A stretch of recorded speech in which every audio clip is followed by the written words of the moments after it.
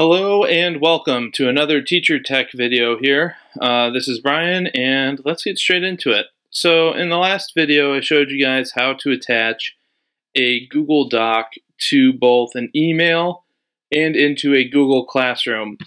And at the time Schoology was down, so it gave me some time to figure out how to set up and how I actually wanted to do this. So actually I think this is beneficial because now we get a whole video just on Schoology.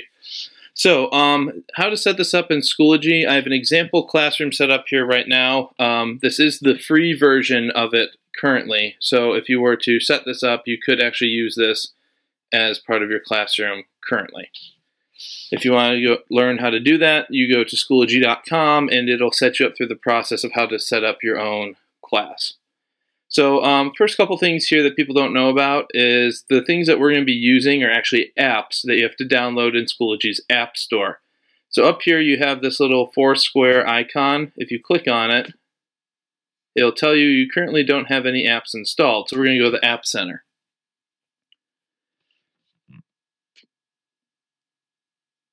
So once we're in the App Center, we're looking for two main things. The key one being Google Drive, which is going to be a resource app, and Google Drive assignments. So I'm going to go in here and install resource app. Obviously we have to agree because we don't really have any other choice. And you will install the resource app just like that. It has been installed. So now if we go back to the App Center, we can now go to Google Drive assignments and install our Google Drive assignments. Now, right here, as it starts to proc, it's going to ask you what courses. So if you have a bunch of different classes that you teach, or your school has purchased the paid version of Schoology, you might have a lot more laid out options for you. So you'll actually have to box off each one of these, and you will want to only allow course admins to have access to the assignments, or you can give it to students. So we're going to go ahead and install. Alright, so now this has been installed, we can go back to courses and go to our course. And now if we go to add materials, we can actually click on add assignment.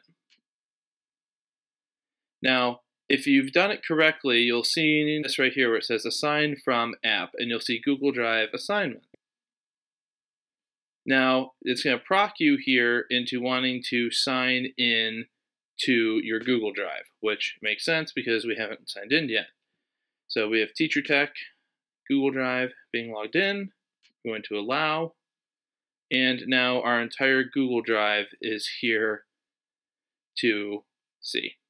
So what we want to do then is click on the digital version of this for our genetics Punnett squares that we've made it previously, or whatever the assignment may be, and we're going to attach it to this assignment. Now up here we get to name it, so I'm going to name this Genetics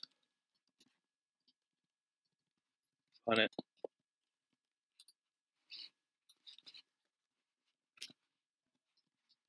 Squares. You can add a description here if you would like. Once again, this is just an example class, so I'm not going to. For the due dates, you actually can add a calendar due date in here for your students, and if you have any idea how many points it's going to be worth, it always will auto-generate to 100, so you can make it 10, whatever you want. If you want to link your grading book, if you have something like Infinite Campus or something, this will be another video that I'll talk about how to link your grading book to Schoology to let them sync and talk to one another. But for right now, I'm going to leave that blank, or as you can see, it says no grading period because also with this being a free course, I'm not enrolled in the school semester's course. And you can hit create.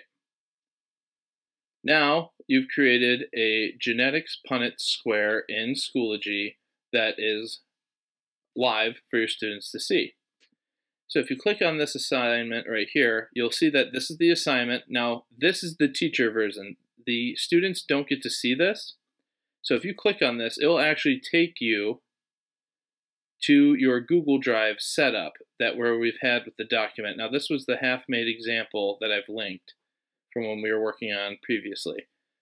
So, like this is a good way to test it, right? This isn't the one we want. So let's say we want to go in and edit it. So we go back. Now we're going to click on the gear and hit edit. Now, There's a couple ways to do this. Once you've already had it set up, it's very hard to get this detached. It's almost easier to just go in and delete and start your process over. So for those of you who've been following along, this will be a brief moment just for me to re-show you how this works.